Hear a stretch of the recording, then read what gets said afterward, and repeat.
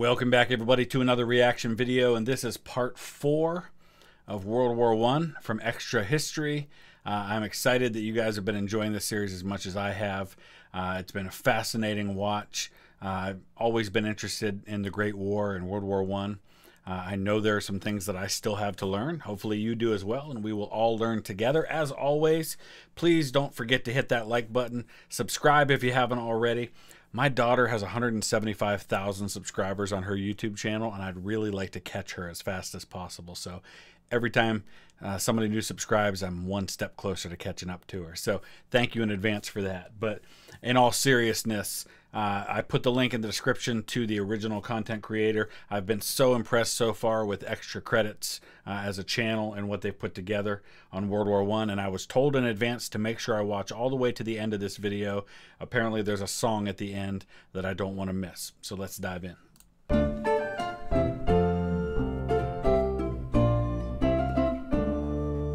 The 24th of July, 1914.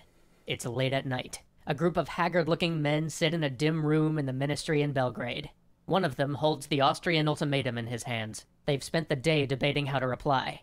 Defeated, they are about to give in to all demands. A notice slipped under the door. It says that the Russians have started to mobilize. They change their reply, and the final act begins. So, as we've been talking, there's a theme here of events that change history. And there are too many to count. We've already talked about those, and I won't go back and recount those now. But again, we have another one of those moments where, had they not been notified that the Russians started to mobilize, maybe history changes. And some of you have correctly made the argument that, hey, if it hadn't been what happened in July, something would have happened in September or the following spring. There does seem to be a bit of inevitability about all this, that the great powers of Europe were going to go to war one way or another, and I honestly can't argue that that's probably the case. But it doesn't change the fact that this is just an absolute tragedy that could have been stopped so many times, and here's another example of when it could have been stopped. In their reply, the Serbians agree to 9 out of 10 Austrian demands. They only refuse to allow Austrian officials to have police powers within Serbia. But their reply is a masterstroke, an act of genius in the way it concludes. For at the end, it says that if the Austrians don't find their terms to be fair, the Serbians are more than willing to submit to the resolution of a conference. But if you'll remember, the Austrians hate conferences. They are always getting outvoted at those things. But the bottom line here is that here's how it looks. It makes Austria-Hungary look like the aggressors. They've been counting on the world being on their side, and Germany's been counting on the world being on their side. The whole idea, look at what happened. They assassinated Franz Ferdinand. They were counting on public support being overwhelmingly on their side, and the reason this is a masterstroke is because they're taking the moral high ground back from Austria. They're saying, listen, we'll give in to 9 of the 10, and if this is not okay with you, let's negotiate. Let's take this to the rest of the world. Let's get some mediators. Let's work this out. And then for Austria-Hungary to come back with, no, you didn't give in, it's war, it makes them look like the aggressors, which they are. Well, no more. Not this time. They are livid at the Serbian reply, but like always, they turn to their German allies for advice. The Kaiser is still at sea, so Austria's foreign minister Berthold goes to consult Bethmann Hollweg and Moltke, the head of the German army. This is key. This is really important. And you're going to notice a theme that more and more and more the military runs the show. And not just because they're at war, but I mean just the country as a whole, especially in Germany, but in other countries as well. This is going to be increasingly taken out of the politicians' hands, out of the monarch's hands. And it's all going to be handing the power over the military. And the military at this point, we're a week before the war starts, the military takes all of the momentum and starts building toward war. And by this point, it's out of the hands of people like Wilhelm II, Nicholas II, and the folks in France and Germany and other places that are trying to avert war. They're apoplectic. They say, what, you haven't declared war already? A month has gone by, get on with it. This isn't what we agreed to. We're losing the sympathies of the people of Europe. You see, after the assassination of the Archduke, public opinion in Europe weighed heavily against Serbia. It was politically impossible for anybody to support them then. But now a month has passed, and this reply, this meeting of most of the Austrian demands, and this offer for mediation made the Serbs seem like the reasonable party. After all, what more could Austria want?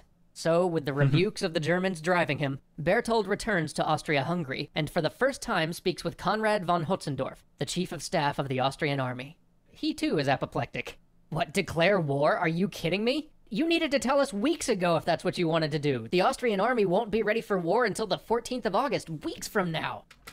And this is going to tick off the Germans, because the Germans, I'm sure they'll talk about this, unlike all the other powers, you know, they start their mobilization. They've already started and they're building up.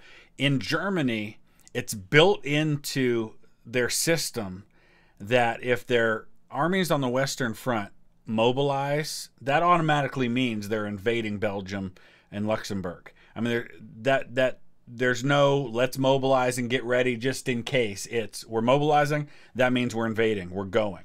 So for Germany, mobilization means go right away. For Austria-Hungary, mobilization means we'll be ready in 3 weeks. So right off the bat, there's a kind of a disproportionate response to the preparations for war. Plus, we don't even know who we're mobilizing against. You want us to prepare for war with Serbia? Yeah, not when Russia's mobilized against us, we aren't. Get us a guarantee of Russian neutrality, and then maybe we can talk about mobilizing against the Serbs. Despondent, pressured toward war by the Germans, told that Austria isn't ready by his own chief of staff, Berthold returns home and begins to think. As the hours grow later, he starts to convince himself. There's a way out of this. He starts to reason that declaring war isn't necessarily the same as being at war, and so maybe if he declares war now, he'll placate the Germans and be able to use that threat to get the Serbs to capitulate before he even needs the Austrian army to be ready to fight. Now, we can all see this for the desperate rationalization that it is. We've all at one time or another gotten ourselves into an impossible situation and let ourselves believe in some wild, harebrained solution that'll surely fix everything. Only when we do that, the fate of the world isn't usually hanging in a balance. And so, on the 28th of July, Austria-Hungary declares war on Serbia, with Berthold all the while believing he's going to bring peace by declaring war. But that morning, the morning of the 28th, Kaiser Wilhelm II got back to Potsdam. That very morning, the Kaiser read the Serbian response to the Austrian ultimatum and uttered, "With this, every reason for war drops away." And here is one of the great tragedies of those frantic July days leading to the war. This man, Wilhelm II, for all his inadequacies, for all his failings, for once in his life steps up and tries to become the man he should be, the man who deserves to rule the most powerful nation in the world. And he comes so close. And yet, despite his best attempt, he's too late.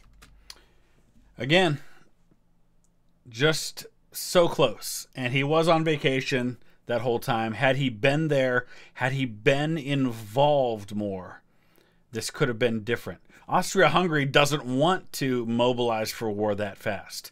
You know, it's just this, as I mentioned at the beginning of the first episode, this whole thing, if you do just a really in-depth study of the July crisis as it's known, you'll just find yourself screaming at these people because you see all of these opportunities that this could have been avoided. And it's not just like one or two things. I mean, there's 20 different times this could have been stopped. If any one of a number of things had gone different, and as a couple of people commented earlier on the last video, it's almost like, you know, there's something behind the scenes forcing this to go this way. Like no matter what you did, it was going to go in that direction. And yeah, here we are again. Same thing. The world doesn't reward his effort, things spiral into chaos, war comes, and his empire will fall. The Kaiser tries to open peace talks, perhaps even hold a conference, but the Austrians will have none of it. So he proposes a novel solution: halt in Belgrade. Belgrade, the Serbian capital, is just a few miles from the Austrian border. If the Austrian army occupies the capital, they can declare victory and save face while showing the rest of Europe that they don't plan to annex Serbia. And they can do it quickly enough to perhaps keep the Russians out of the war.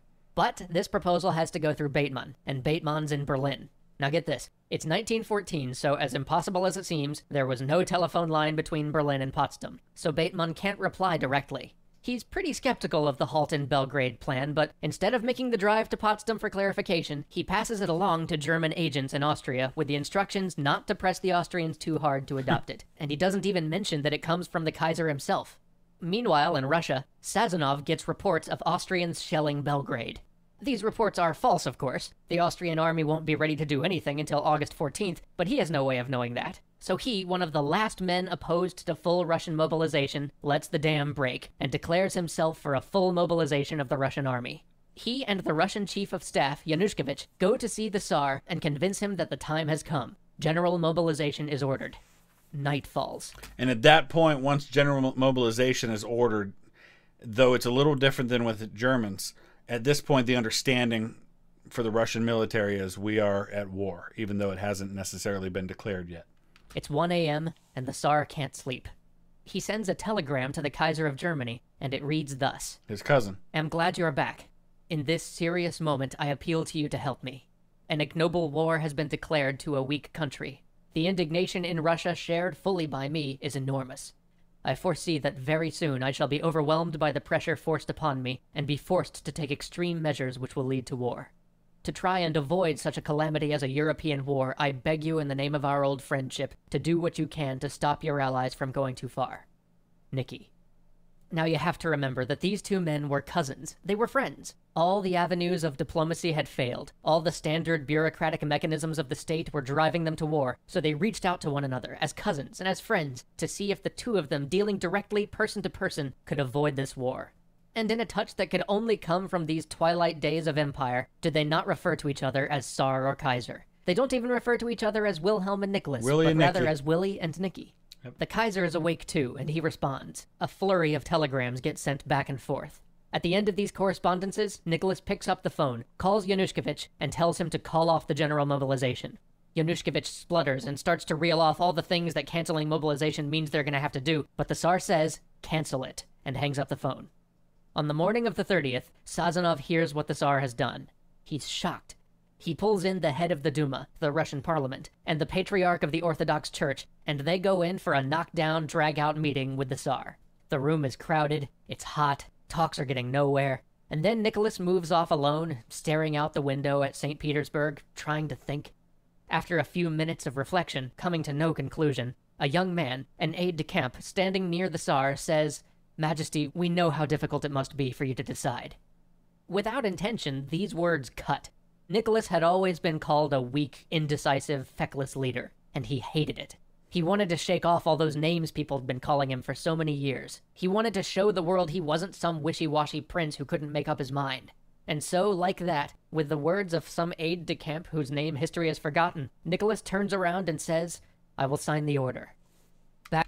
Of all the times to want to show that you're decisive, he makes the order that costs not only his life, but the lives of his wife and children 4 years later, because this war will end his monarchy, but it leads to the end of their lives as well. And it's heartbreaking to see this unfold.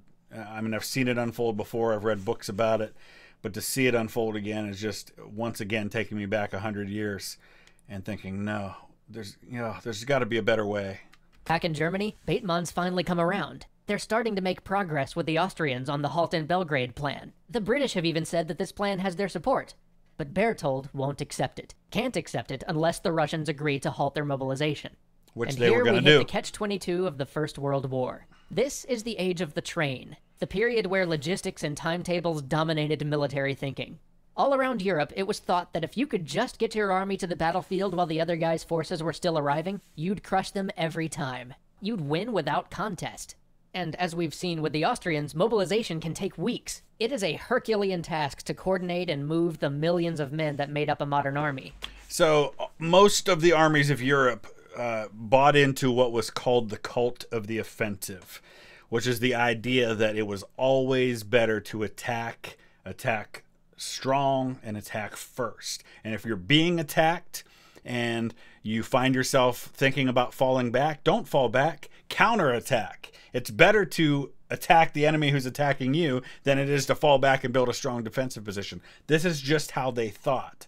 And so this idea of mobilization is about, we can't wait till the other guy mobilizes, because if the other guy mobilizes first, he can attack us, and attacking is always better. So we've got to mobilize, and it's all about trying to get there first because they believe that whoever got there first would win. And if Russia acquiesces and has her army stand down, they will be impossibly behind.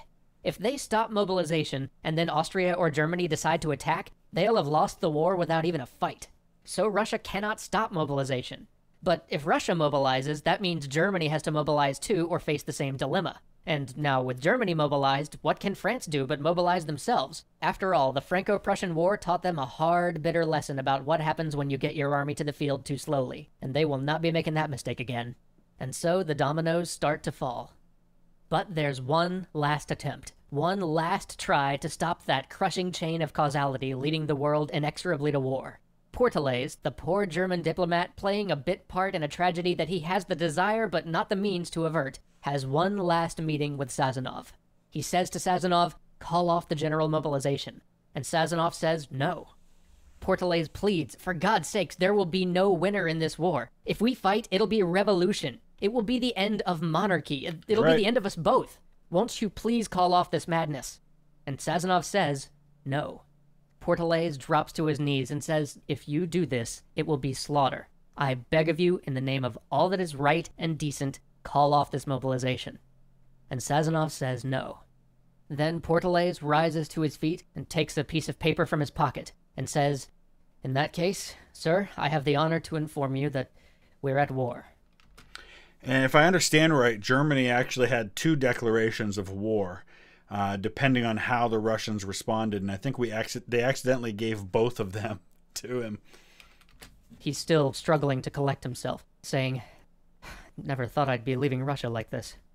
I don't know how I'll be able to pack. Sazonov kindly offers to send somebody to help gather his things. And a month later, 1 million men are dead. The seminal catastrophe has begun. In Flanders fields the poppies blow, between the crosses row on row, that mark our place, and in the sky the larks still bravely singing fly. Scarce heard amid the guns below, we are the dead short days ago. We lived the dawn, saw sunset glow, loved and were loved, and now we lie in Flanders fields, in Flanders fields, and now we lie in Flanders fields. Take up your quarrel with the foe, to you from failing hands we throw. The torch be yours to hold it high. If ye break faith with us who die, we shall not sleep, though poppies grow. In Flanders fields, in Flanders fields, we shall not sleep, though poppies grow. In Flanders fields, in Flanders fields.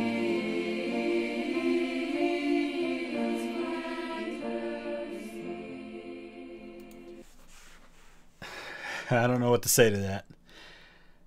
What a good way to wrap that up, because we've been talking about these powerful men, military men, political leaders, monarchs, making these decisions. But what they're really doing is making the decision that millions of people are going to die. People that they would never meet. People like the man who I did some research into this week. I was hired to do some genealogy research for a guy in North Carolina who follows this channel. And in the process of that research, found out that he has family right here where I live. In fact, His great-great-great-grandmother is buried in the same cemetery that my great-grandparents are in, about 10 minutes from my house.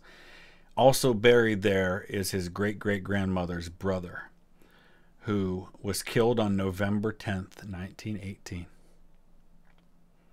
the last full day of the war. He died the day before the armistice. He was among the last of those millions who died because these guys couldn't get their crap together and come to some sort of arrangement. Don't forget to hit the like button. We'll be back in a couple of days with the next episode. Thanks for watching.